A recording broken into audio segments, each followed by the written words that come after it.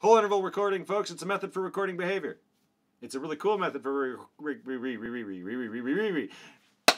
whole interval, folks, it's a method for recording behavior. It's a really cool method for recording behavior, except for one flippin' thing. It underestimates, and here's why.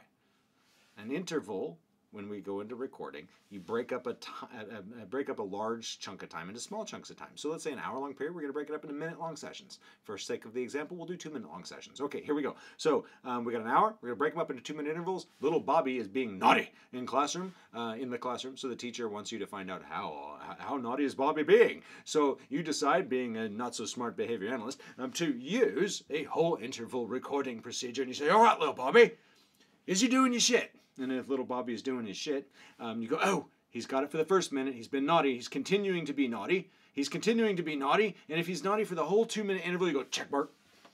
Yes, he was naughty. Right? So you get the idea.